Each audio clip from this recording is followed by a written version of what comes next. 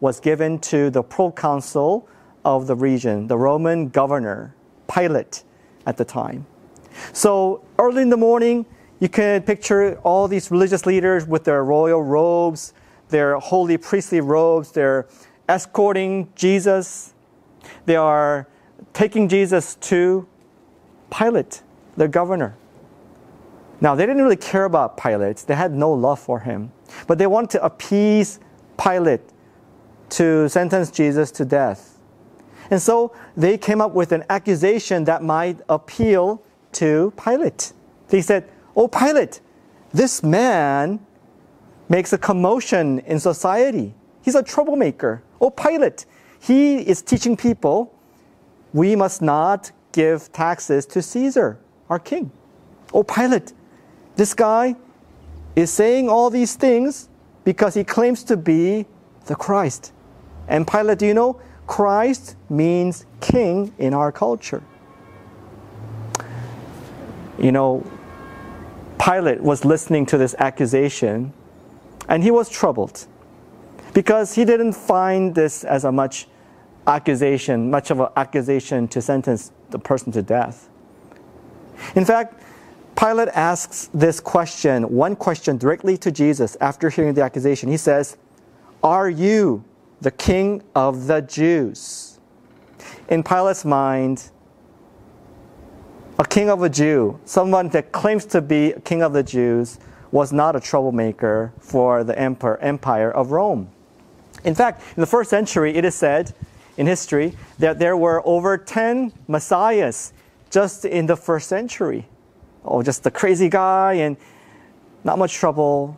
Pilate thought nothing of this. So after questioning Jesus, he came to the conclusion, this man is not worthy of death, and he was about to let him go. But the religious leaders were not those to back off.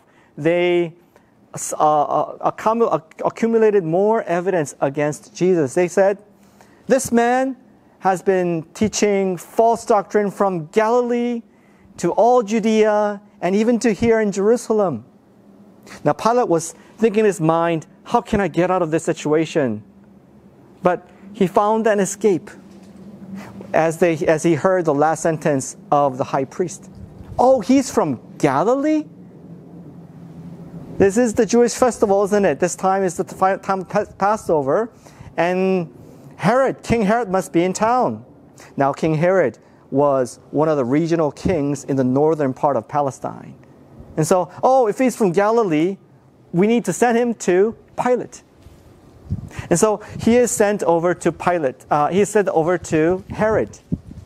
Now Herod questions Jesus and he's amused. He's amazed. He wanted to see Jesus, this famous guy.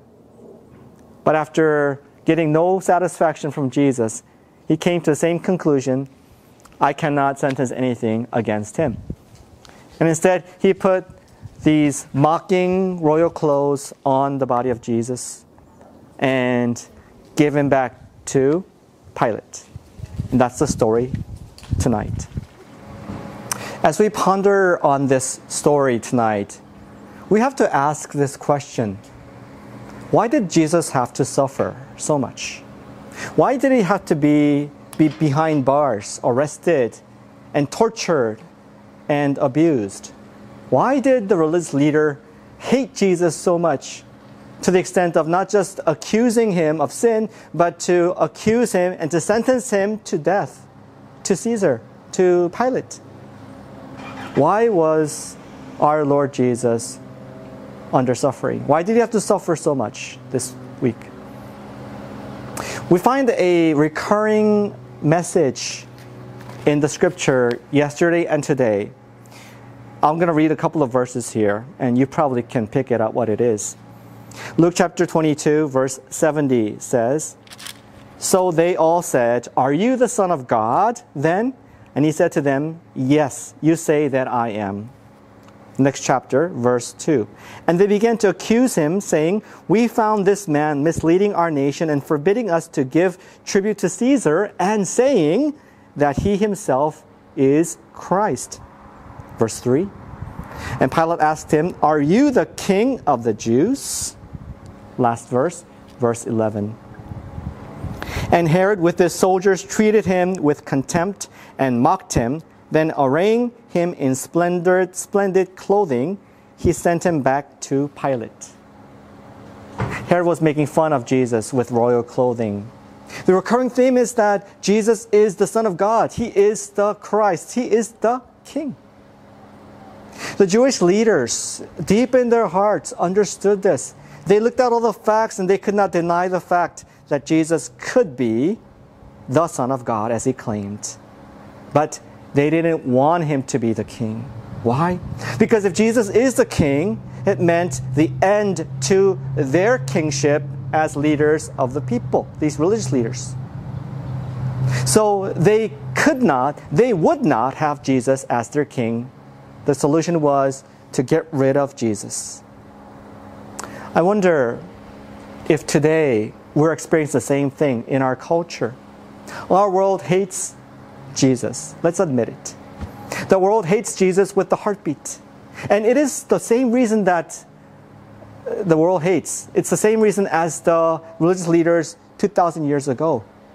If Jesus is the Son of God, if Jesus is the King, that means the end of culture being our king. They lose their influence. Maybe that's why the world is trying to get rid of the term Christmas. And during Easter time like this, instead of seeing the empty tomb of Jesus, the story of empty tomb of Jesus, we see more Easter bunnies. The world cannot and will not acknowledge Jesus Christ as King. But I want to go a little bit further. By chance, are you and I, who claim to be Christian, do we also sometimes want to push Jesus aside from the center of our lives? Do we also want to be our own king, our own master, and make our own decision, and have possession for ourselves and live for oneself? Because if we acknowledge Jesus as the true king in our lives, we might not be king. Do we have that tendency to push him away? Brothers and sisters, this Holy Week, I pray that you and I would renew, refresh our heart before God. Jesus is the Son of God. Amen.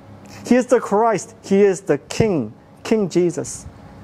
Let's remember that fact and repent, and once again submit our lives to the true King who is worthy. Not locking him up and persecuting him, even in our hearts or in our thoughts, but proclaiming Jesus Christ as our Lord and Savior and King this Holy Week. God bless you as you do, as you pray with me tonight. Amen. As we pray tonight, I want to ask this question to you and to myself. Is Jesus really my King? Is Jesus in control of my life?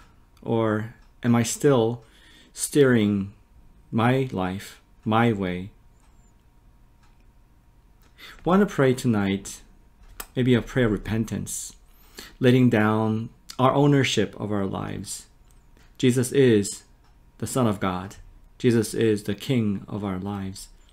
Let's lay down our lives to him once again tonight and ask him to reign over us. Pray with me. Heavenly Father, we thank you for sending your Son and having him bear the suffering and eventually the cross for me.